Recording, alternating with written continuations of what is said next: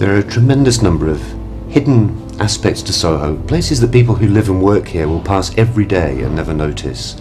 It's my job to find out about them and to share them with people.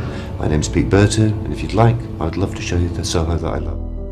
The reason that I first got interested in Soho, I was born in South Africa actually. I came over here as a small kid and met my grandparents at Piccadilly Circus. They were staying at the Regent Palace Hotel, so we did all the hugs and kisses and stuff, and then my granddad took me out to Piccadilly Circus and said, "This is the centre of the universe." And coming from Africa, it was very easy to believe this.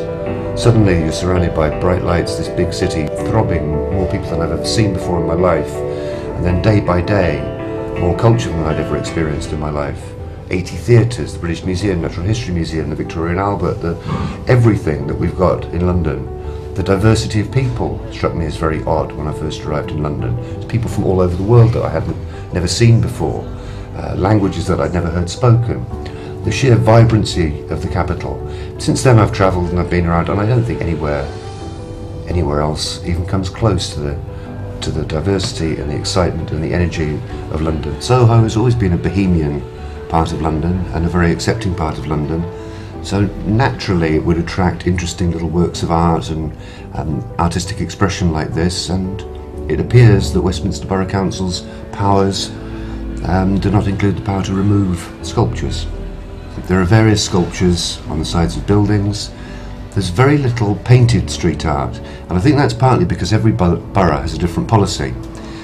So in Westminster there is a zero tolerance policy towards graffiti, any painting, scratching or drawing on a wall.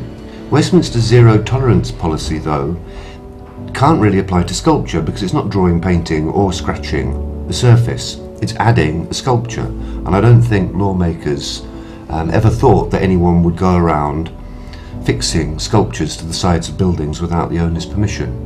So in Soho we have plenty of examples of Invader. I mean, this probably is well known to Space Invader. His last public exhibition in London was next door at the Outsiders Gallery. The way that he operates, as I understand, he's been doing this since 1998. He arrives in a city, and in London 1998 was the first time, and invades it by putting up these little mosaic invader creatures. He gives himself points for the prominence and the size of each piece. More recently we've got an artist called Dr. Cream who has a harlequin figure who rolls himself up into a shell, and if all of the pieces are viewed in an animation you can observe this little character rolling himself up into a shell. So there's various Dr. Creams dotted around. Rick Buckley is the artist of the noses. We didn't know a lot about the history of the noses until Rick Buckley gave this interview last year, and it was then that he said for the first time that he put these noses up as a protest against CCTV and the state becoming too nosy. I'd heard the legend that there were 7 noses of Soho, and the legend is that if you manage to find all 7 you'll attain infinite wealth, and he dotted them up not just in Soho but elsewhere in London. So that was a sort of firm point to work on. The number of noses is under dispute. There's different claims, somewhere in the 30s, up to 40 noses could have been placed around London. Rick Buckley also said in the interview that he put them up on famous landmarks. Now, as you know from us walking around together, an awful lot of them are not on famous landmarks. They're on very nondescript little businesses. One nose in particular attracted, or a lot of myths developed. There's one nose on a very famous London landmark that taxi drivers pass virtually every day. And taxi drivers, being what they are, if they've got a fare in the back and the fare says, "What's that?" and points up at the nose, rather than admit ignorance, they'd rather make up a good story.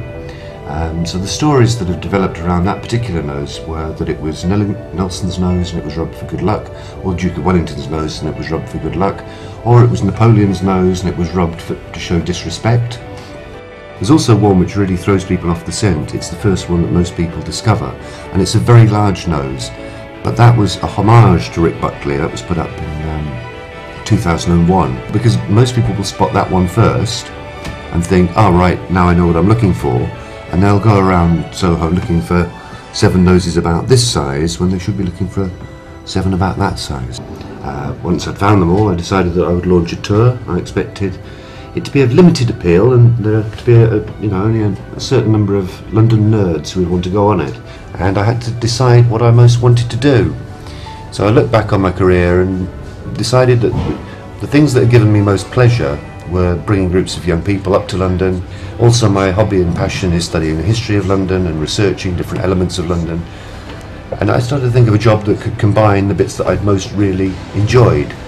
And tour guiding seemed to be the perfect marriage. No spreadsheets, no Ofsted, meet nice people, a job that I absolutely love, a job that changes constantly, stretches me constantly because people will ask me to research the most bizarre things, and then it's up to me to research, whether it's in Soho or anywhere in London. Now, I enjoy research, so I enjoy walking. I walk probably 50-60 miles a week, and I love London, and I've got a fabulous job.